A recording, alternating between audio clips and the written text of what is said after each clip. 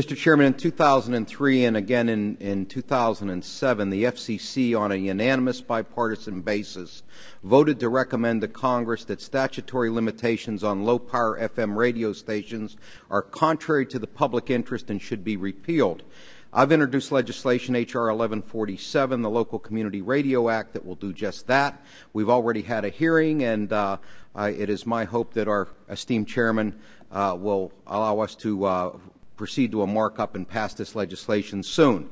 I know that from the vote in 2007, Commissioner Copps and McDowell voted in the affirmative, but we have 3 new commissioners. So just a simple yes or no from our 3 new commissioners. Do you also recommend that Congress lift the restrictions on LPFM stations, the so-called third adjacent protections? Based on what I know, yes. Thank you. Commissioner Clyburn? Commissioner Clyburn? Yes. Yes.